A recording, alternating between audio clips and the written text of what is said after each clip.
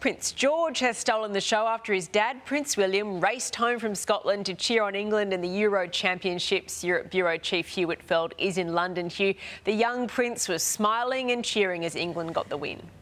Eddie, 7-year-old Prince George has been dubbed England's royal lucky charm. He appeared to mumble or hum his way through God Save the Queen as he was suited up alongside his parents, the future king, at the England game at Wembley to see England take on Germany in the Euros. 2 goals, though, and the win for England certainly appeared to get the young prince very excited. Always tough for the royal family to work out who among the 4 nations they're going to support in sporting contests. Prince William is the president of England's FA, and he spent the morning in Scotland. He visited a shipbuilding facility near Glasgow where he was presented with model ships to take home to the 3 kids so that they can paint them. William saying he was thinking of the Duke of Edinburgh during the visit and that Prince Philip would have been fascinated and very excited to see such advances in skills and technology. In Edinburgh, the Queen was receiving Nicola Sturgeon, the pro-independence nationalist First Minister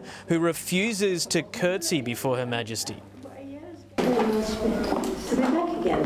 Very nice to see you in person after such a long... Well, it is, and a year's gap is incredible. Absolutely.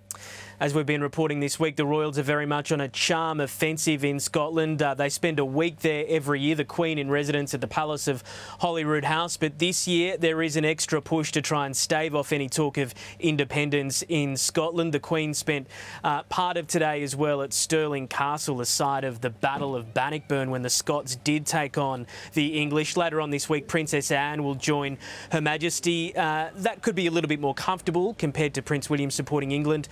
Princess Anne is a huge Scottish rugby fan, so that should go down well. Yeah, hedging their bets there. Thank you so much for that, Hugh. What a show and tell George will have this week. How excited for the young lad.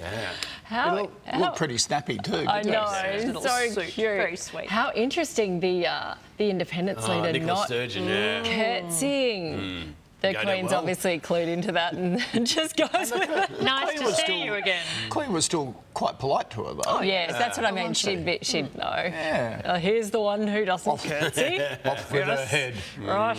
No In one other who... days, Koshy. Right. Bring back a bit of discipline, I reckon. Pull him into line. Henry VIII style.